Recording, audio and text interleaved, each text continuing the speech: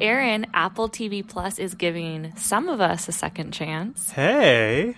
So it's re-releasing its Academy Award-nominated film Coda in select theaters around the country.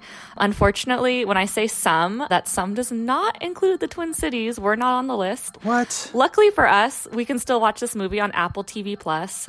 Or, you know, Chicago's not too far away if you might be in Chicago for a weekend trip. It's happening again. Cube Critics.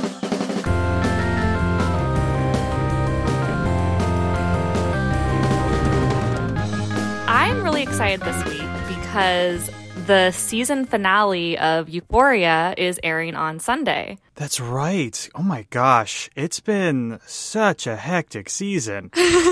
Yeah, so for people who are not familiar with Euphoria, it's a teen drama on HBO. It's starring Zendaya as a teenager named Rue who's struggling with opioid addiction. And oh my gosh, I love this show and I hate this show, Aaron. Have you seen it? I have seen it. And Sam, I'm going to tell folks, you're underselling it. It's not a teen drama, it's the teen drama. Because it's all anybody can talk about. It's all over Twitter. It's all over everywhere. Because everybody is obsessed with the show and all of the feelings it gives you. There's really a lot of feelings. Like, I describe Euphoria to people as Euphoria is everything dialed up to 11. It's a harrowing portrait of drug addiction and how it can tear someone's life apart. It's also a teen soap opera. Like, imagine if the OC had, like, a really, really astronomical budget and took itself way too seriously. That's kind of Euphoria. I think that the second season, I've watched it all from the beginning. I think the second season is a lot more uneven than the first. The writing's kind of all over the place. It's really neglected some of the characters who's shown in season 1. But at its best, it can be really incredible. It has some of the best acting you'll see on TV. Zendaya is amazing. Her co-stars Hunter Schafer and Sydney Sweeney, I really think are some of the best actresses of this generation. So I don't really recommend this show without a lot of caveats, but it's one I cannot stop watching. And you know, on Sunday, I'm going to be tuning in, and I might even try one of those rhinestone eye makeup looks. I totally feel that. I know the show's going to look great, and I'm pretty sure you're going to look great.